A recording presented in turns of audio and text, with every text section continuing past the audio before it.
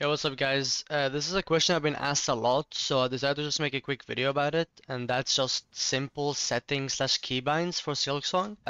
If you don't know me, I'm Tay. I've made a decent amount of videos already on Silksong, and I'm consistently like very high rank slash top 500 in FPS slash ranked games.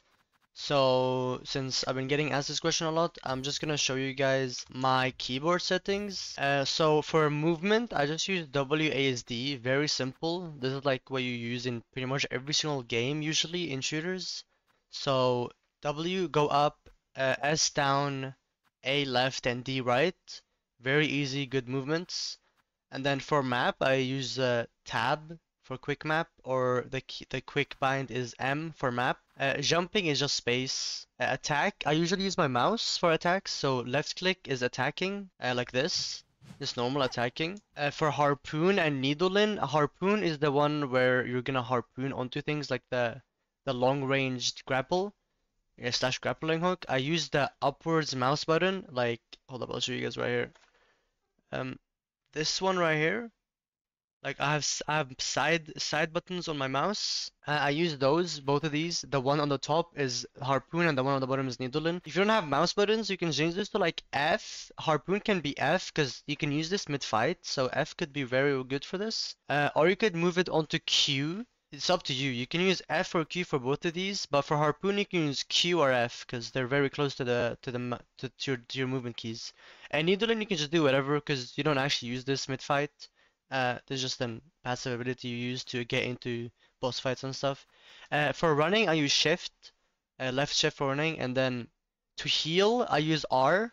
So I heal with R, I just press R to heal. And then for skills slash tools, I use right click. This is the same because they're both attacking abilities. So M1 is, or left click is attack, and right click is my skills slash tools. So when you want to use, like, let's say one of my abilities, I look up and then click right click, and it will basically use one of my tools, just like that. So that's the way that I use my tools. And then inventory is just I, and then these are just quick binds that you think are good.